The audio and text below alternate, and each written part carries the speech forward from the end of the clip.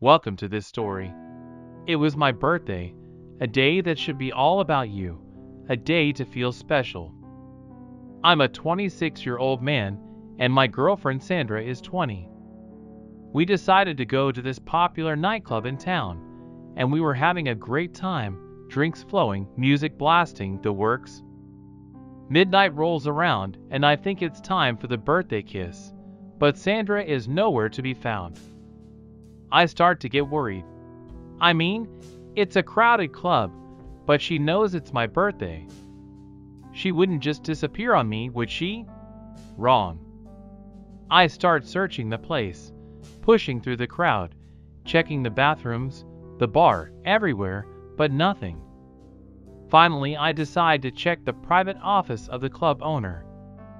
I've met the guy a couple of times, he seems okay, so I figure maybe she's in there. I knock, no answer. I knock again, still nothing. So I open the door, and what do I find?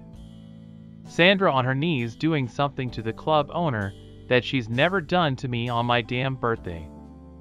I stand there frozen, not even sure if what I'm seeing is real. She looks up, our eyes meet, and I just walk out. After catching Sandra red-handed, I was in a state of shock, disbelief, and anger. But instead of making a scene right there, I grabbed her arm and dragged her out of the office. I was furious, but it was my birthday, and I didn't want to ruin the night for everyone else. We went back to our friends, put on fake smiles, and tried to salvage what was left of the party. When the night was over, we went back to our apartment. I was ready for a confrontation, ready to hear whatever excuse she had. But as we started to talk, she just went to bed, saying she was too tired to discuss it. I was left sitting on the couch, my mind racing with a million thoughts. The next morning, she finally spoke. She said she had planned a big surprise for me, something expensive that she couldn't afford. So she made a deal with the club owner, a favor for a favor kind of thing. She said she was just about to seal the deal when I walked in and ruined everything. And now I'm feeling guilty. Guilty for yelling at her, for not giving her a chance to explain, for ruining the surprise she had planned. It's messed up, I know.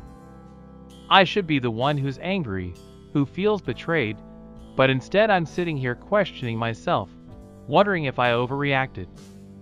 Do I forgive her, chalk it up to a misguided attempt to do something nice for me, or do I walk away from a relationship that may be too broken to fix? I honestly don't know what to do. Since that fateful night, Sandra has been incredible. It's like she's on a mission to prove her love and commitment to me. She's been attentive, caring, and genuinely remorseful about what happened. And a few days ago, she surprised me with a belated birthday present, a beautiful bracelet. Not just any bracelet, but one that I'd mentioned I wanted a while back. It was her way of making up for the surprise that never happened. I decided to forgive her, and she in turn forgave me for overreacting that night. We both realized that while what happened was far from ideal, it was a wake-up call for our relationship.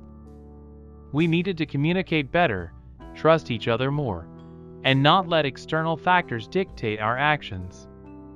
I won't lie, it hasn't been easy.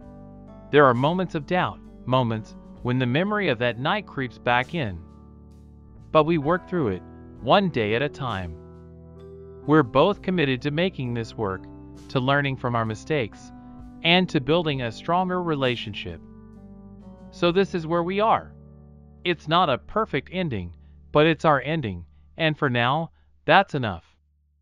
In my opinion, a real man should give a woman who has stumbled a chance.